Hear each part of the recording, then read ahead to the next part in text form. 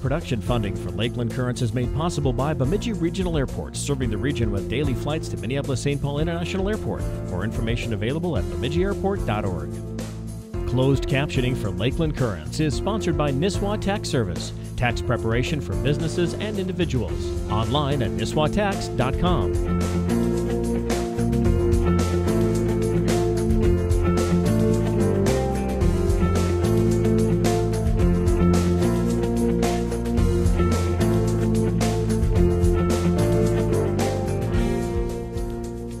Lakeland Currents, your public affairs program for North Central Minnesota.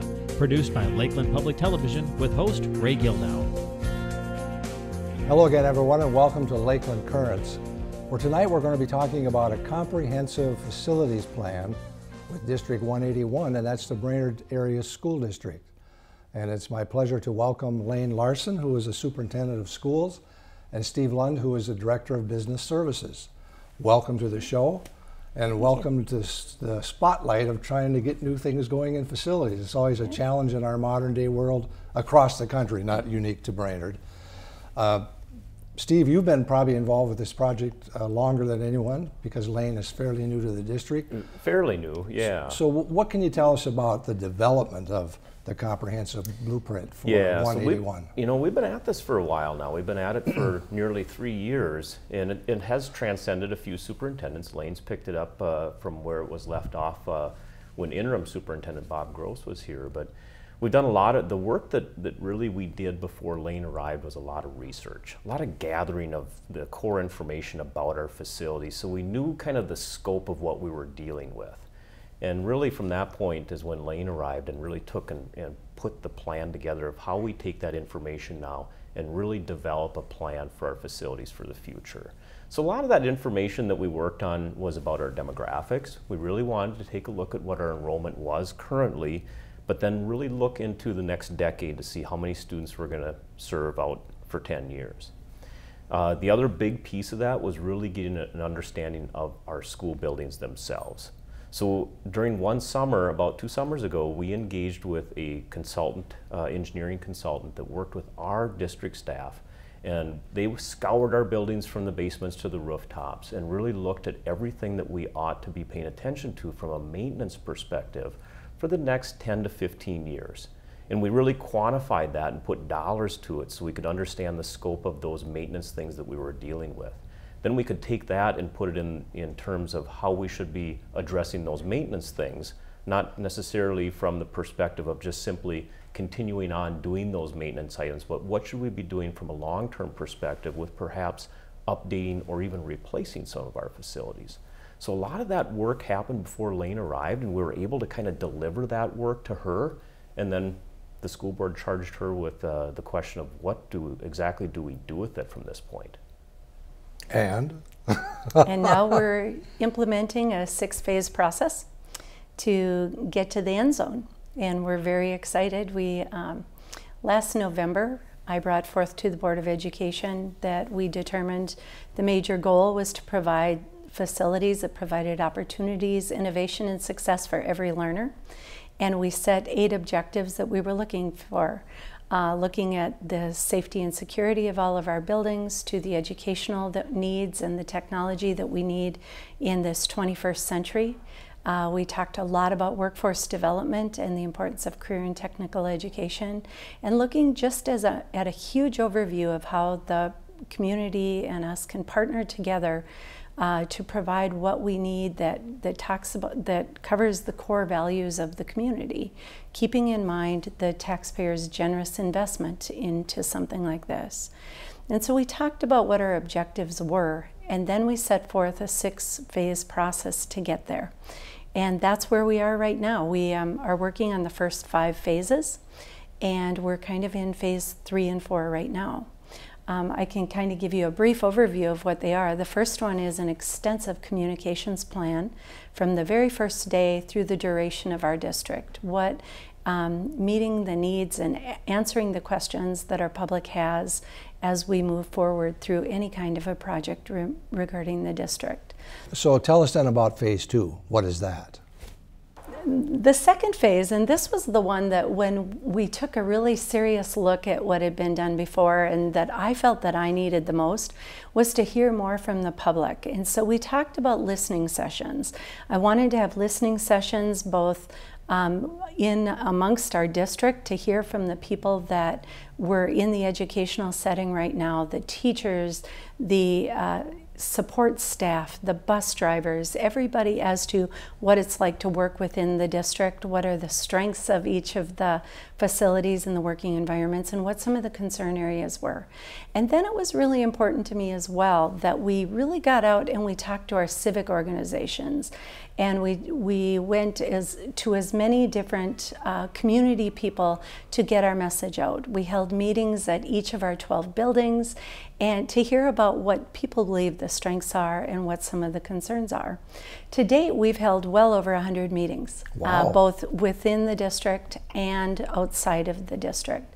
So we continue to do the work in phases 1 and 2, but now the board has moved us into the third phase, which is looking at some additional surveys and assessments to get some additional information so that they can make the best determination and plan.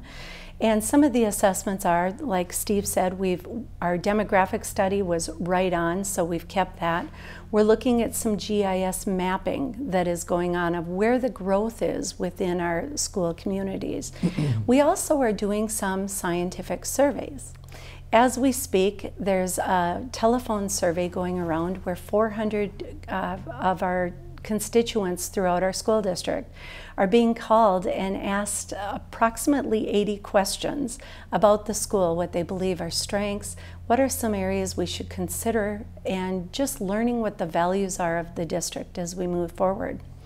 Also at this time, we're really excited because we have an online survey on our new website. And our website that we want everyone to go to is blueprint181.org. And on this website, you're going to find all the information that we've accumulated to date.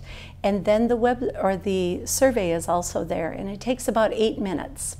And we're hoping that we'll get thousands of people that will come online and fill out that survey. So for all of our listeners, we hope that you'll go to blueprint181.org and answer that survey.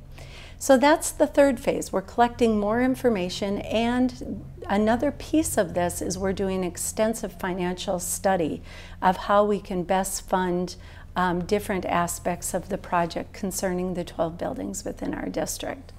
The fourth phase of this process then is putting it all together, getting the information, bringing it to the Board of Education so that they can make the best decision with all of the information that we've been able to collect. And that's where we are right now, is in phases 3 and 4. And when the board has all the information that they need, then we hope to go to our voters very soon, potentially next spring, and ask for support for some kind of a bond referendum within the Brainerd district. And that's where we are in this process at this point. Nothing to it. Yeah, it's been really fun. It's been great to visit with people. Steve, what are the demographics showing here for this area? Yeah, it's a good question. You know, so when we did our demographic study, we kind of used the base of that study in 2015. And at that time, we had about 6,400 students in the school district. Now, keep in mind, we're the 5th largest school district in outstate Minnesota, so beyond the 7-county metro area. So we're a big district in terms of both students, and geographically, we're 517 square miles. So when they looked at our school district and the potential growth that we have over the next 10 years, the consultant, who was actually the former state demographer for the state of Minnesota at one time, she put together an enrollment projection for us that took us from about that 6,400 students up to a little over 6,900, not quite 7,000 students. Now keep in mind, that's over the next 10 years. So it's about a 500 student growth. But if you really break that down for us, it's growth of about 0.7, you know, somewhere around a little less than 1% per year.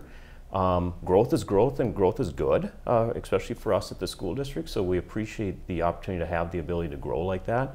But it's not unmanageable. We feel it's manageable growth, and we're going to start preparing our facilities to accommodate that. We know we're tight already on space, just on the amount of students we have right now. So to know that we ought to try to position ourselves for some growth in the future, we got to get a start on that, knowing that we're already tight on space. So how many seniors will you have in your senior class this year, roughly? So typically what we do, we plan to graduate about a class of 500 every year is really what we've seen. Sometimes it'll dip a little bit below that. Sometimes it'll dip or extend a little bit higher than that. So we've got, I believe our highest class size right now is about 550 wow. in one of our classes. And on the low side, I think we've got one in the 470 range. So, but on average, it's around 500 per class. I'm a Brainerd graduate, and there were 360 in my class, so it's grown quite a bit since then. Yeah. It really has. Yeah. And with that, you have 12 buildings in your inventory. Yep. So. And you have Forest View would be your newest building, the middle school that's here. Yeah. But you have some really old buildings. Yeah. So we've got, you know, in our fleet of buildings, we have 12 buildings that we care for, and the oldest one is Washington, the original Washington High School here. Yeah. And really, we've had to rely on that building as kind of a stopgap measure for us to accommodate some of our growth we've seen in early childhood. Do you have classes in there? We again? do. So if you walk into Washington right now and stay on the main floor, you're going to see a lot of early childhood programming going on. And when we've seen growth in our elementary schools, we've traditionally had some of that early childhood programming in our elementary schools. But as growth has happened in our elementary age children, we've had to pull some of those classrooms out of the schools to make room for those elementary age children. And we've utilized that first floor of the Washington building to do that. So that building still gets a fair amount of use. And it's going to be celebrating its 90th anniversary here soon. You know, constructed in 1929, that one is starting to near its century mark. So that's our oldest building, and then of course you can travel all the way down to our newest building, which is Forest View, constructed in around 2004 time frame. What's interesting when you look at the 12 buildings that we have, and you kind of look to see the ages, you can kind of travel along that graph and show that about every 10 to 15 years, we've added a new school into our community, okay? Up until Forest View was built, it was the high school. So that one was built, actually that one will celebrate its 50th anniversary. That one's been with us now for 50 years, so a half century, constructed in 1968. But what's interesting is that we as a community took a 35-year gap or break before we constructed our next building, which was Forest View. So just if you put that in kind of some simple terms, with 12 facilities, if we were to add a new one or replace one every 10 years, by the time you got back to that first building, it would be 120 years old. Now, if you stayed on a 35-year replacement cycle, by the time you got back to that first building, it would be 420 years old. So we need to find a little bit better balance for, you know, when our community reinvests in updating their schools. We know it probably shouldn't be 35 years. We've seen a history where it's been about every 10 to 15 years. So we're really taking into account in our planning some of that replacement cycle information that's interesting to look at. I went on your website and pulled up the Blueprint 181, and you have, I think, probably the key questions most people would have to ask listed on this, along with the answers. Why do you need to create a long-range facility plan, which is a good question, and what role do local residents play? And what's happening with enrollment, which we just talked a little bit about. And you've got another question here I think that's really interesting, and that is, what's the most pressing need in the school district right now? I believe the most pressing need is space, particularly in our elementary schools. We are using every free space that we have in our schools. We are over capacity in all 6 of our elementary schools already.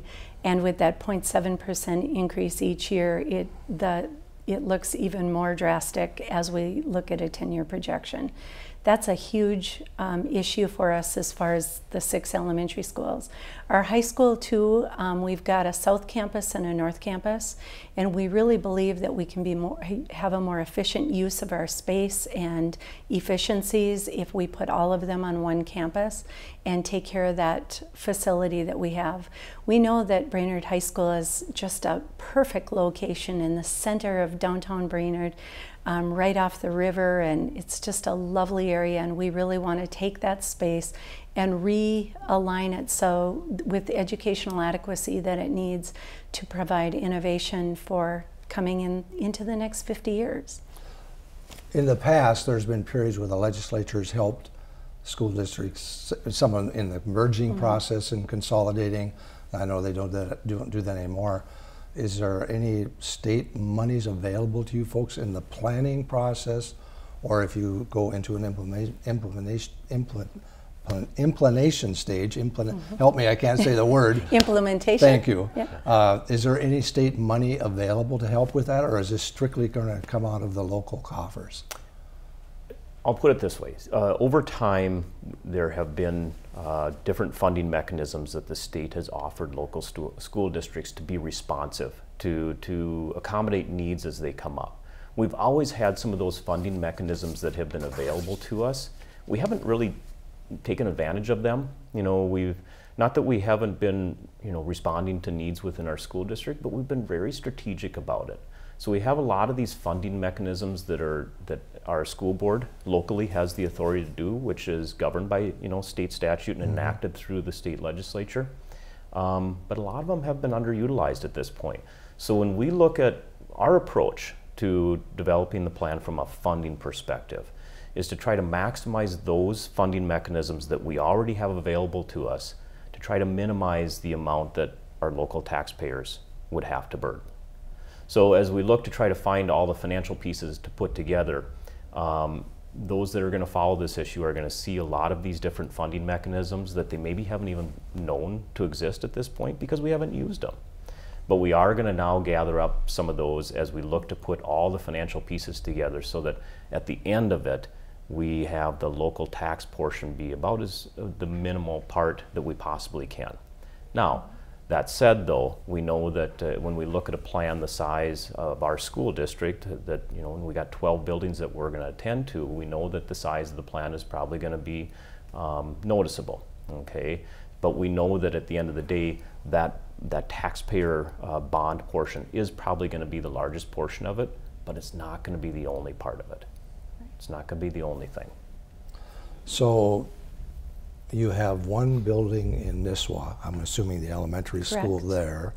The rest of them are in the Brainerd proper. We have Forest View Middle School and Baxter Elementary Schools in Baxter. Brainerd Baxter. Yeah. So are you looking at closing, eliminating any of those older buildings in this process as you implement this down the road? We are looking at a couple of the buildings, one in Baxter and one in Brainerd, as to what should we do. But what we're first looking at is each of the facilities that we have. Our public has been very clear about they really love our small town neighborhood schools, the elementary schools that are smaller and kind of a family feel.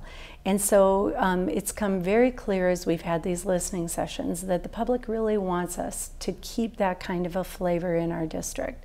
We do have some issues, though, again, regarding the space. And for instance, Harrison Elementary, which is an older building that has a lot of deferred maintenance that has to be attended to. Right now, what the board is doing is they're having us look at every building. What are the options?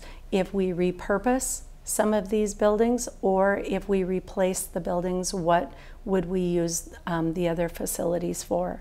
And right now we haven't made any decisions, but we're bringing all of the possibilities to the board, and then we're going through each of the buildings and prioritizing so that the board can make the best decision. So you're not really at that stage yet we're not there to make that quite decision? Yet. We're just collecting all the data. You have to have that decision made before you can really put a dollar figure to what it is that you're going to do. So in the past, Franklin Junior High is closed, and Whittier Elementary, are they the only two? Well, in the old high school. But the old high school originally was just kind of a administrative building for a while, wasn't it, until you started running into space issues? Correct, yes. Yeah, like Laine mentioned, we've done over 100 listening sessions. And that's pretty impressive. And we've heard a lot of input. We've gotten a lot of input. And we've folded that input along the way into our planning. But we've heard a lot of different messages consistently across the school district. One of them is, you know, we love our neighborhood schools. Clearly. They cherish the neighborhood schools, and we're going to try to develop a plan that retains the integrity of a neighborhood school environment. Number two is try to utilize as many of the existing assets that you have. And so we're trying to find a plan that does that. It may look at taking an asset that we already have or a building that we already have and perhaps repurposing it. Trying to put it to a little bit different use that's going to be a better use for that facility. Like Franklin has been. For Franklin, for example. But I think even within our own organization, if we look at some of our facilities that are perhaps in elementary school right now, that are being taxed with space issues, that could perhaps be used for different programming that don't have the same kind of demands on the facility. So we're scouring our existing assets to see how we can perhaps repurpose them to make good use of what we have. Now we're clearly going to be faced up against some buildings that you have to take into account the pure economics of it. When you've got an aging facility that's maybe perhaps a smaller facility, when you take a look at the amount of deferred maintenance that sits out there and divide it by the number of square feet, it really starts to come very close to how much it would cost to simply just replace it. And you got to start to factor in some of those things too that may even say, well, that building could really be repurposed and used for something, but does it still make economic sense to do that? So we're really wrestling with a couple of those situations as we kind of roll through our planning process here. I don't think people realize sometimes the buildings look so nice from the outside, what they actually cost to maintain and run when they have almost no insulation in them or very little insulation. And I know from having worked in this district most of my life, you have spent a lot of time to try to make your buildings energy efficient. Yeah. And I know Forest View at the time was very high tech for the time that it was built. And I know that you've got people that go into Harrison or whatever it is and try to make these as efficient as you can. But like you said, you do reach a point where the efficiencies are no longer there without doing something different. And if it were being repurposed, those costs are still going to be there for the next purpose that you're going to use it for. So that becomes part of the issue. Yeah. It was kind of interesting and kind of unfortunate when Forest View was built. It was just a short time after that the paper mill closed. And there was a real controversy going on in the community that people thought that the school district knew that was going to happen, and they tried to get this bond through as fast as they could. So to me, people should really appreciate the fact that you are really spending a lot of time at the public level with your meetings talking about what it is that you're trying to do. When you started out as a teacher, nobody said you were going to have this battle to do in your life, did you? No. It's not an easy thing to do, as we have seen across the state. Many districts with real need have not been able to pass some of the referendums, and others have stepped to the plate and made huge differences there. So I think you're really being very pragmatic and very cautious about trying to get this information out. And I like the fact you're not jumping ahead of yourselves and saying, we're going to close 4 buildings here, because those are the rumors that get ahead of the real the facts. Right. You said you have a fair amount of people who have already responded to your survey. And is this survey, will this be open basically all the way into spring? It'll be open until the 18th of October. Oh, just until so we really want people to go online now to blueprint181.org because we're looking for as much information. And then these kinds of meetings that we've been going to, these listening sessions, they're going to continue all the way through this. And if we are successful with the bond referendum, we're going to continue to have these kinds of opportunities to talk to the public and let everyone know where we're at in the process. And one thing that really prides me with this Board of Education that we have in Brainerd is they really believe in that community partnership that's focused on providing educational excellence. And we know that if we work together with our communities, if we work together with our local college, if we work and we have a strong K-12 system, that's how we make things make them happen so that they really represent the values of our community. We certainly don't want to do this in isolation. We want to do it as in a partnership. And we're just really excited with the process and the opportunities we've had to visit with our public. And we want that to continue throughout. One of the questions you have on your website is, how much will this end up costing taxpayers? Well, obviously you're not really ready to answer that yet. Yeah.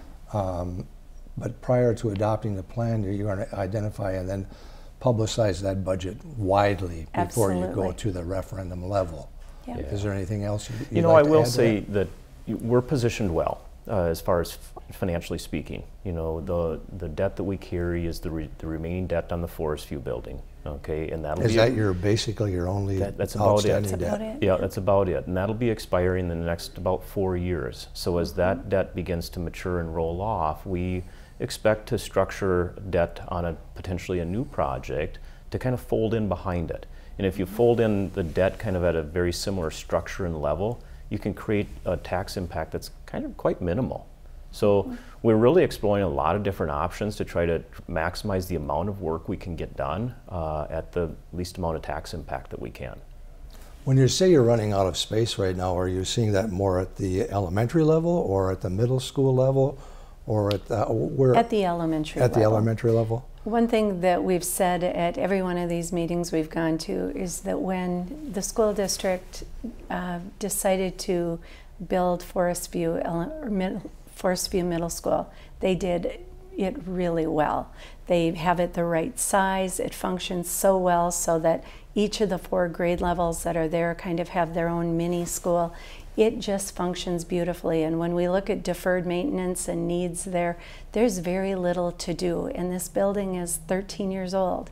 And it was just really handled very well by the public. And we are so appreciative of that, because there's little to do there and we can focus on some of the other needs throughout the district. It doesn't seem like it was that long ago. Yeah. 13 Time years. flies. Yeah. Were you here, Steve? When It that was built? just before I arrived. Just before you arrived. That they finished that project up. It's a beautiful facility. It is. You know, It's I don't think we thank our community enough. It's really That's a marriage of form and function with that building, and it's just from efficiencies, from a numbers guy, and it's just a super efficient setup too. So, Well, we're out of time. yeah. But I want to be able to let people know that if you're interested in doing the survey, or if you're interested in looking at the frequently asked questions, please go to Blueprint 181. That's www.blueprint181. And you can pretty well get the answers to most of the questions I think you have. And if that doesn't answer your question, I'm sure you can call the school district. Please do. They'd be happy to help you. Thank you for jumping on the program with us. Appreciate it very much. Thank you. And good luck with this endeavor. Thanks for Thank you having us. very much. You bet. Bye. You've been watching Lakeland Currents, where we're talking about what you're talking about. I'm Ray Gildow. So long until next time.